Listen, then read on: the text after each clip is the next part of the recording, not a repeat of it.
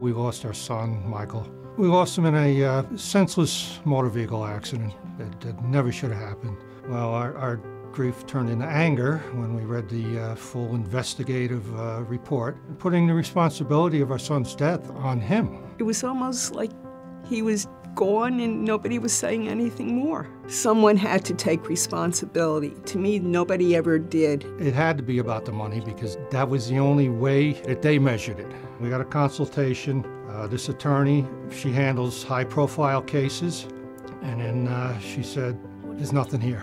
Michael didn't have a wife and young kids to support. He only had his parents. Financially, that means nothing.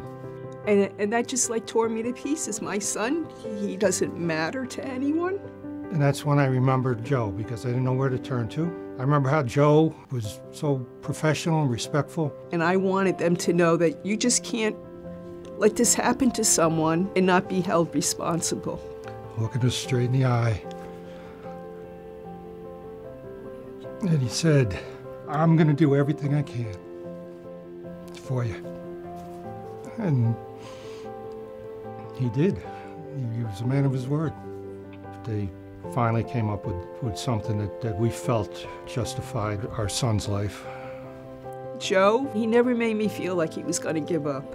He was very compassionate, that when he listened to me, I really felt like he listened, you know, and he made me feel like it was going to be somewhat okay, and he would get justice for my son.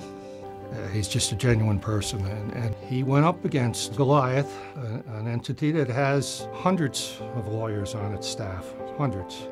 The hardest thing for me was telling my story even to him, because when you lose something so meaningful and somebody you love more than anything else, you just can't talk to anybody. You want them to understand where your love is. And if you want someone who's going to listen to you and is going to try, I definitely think Joe's the guy for you.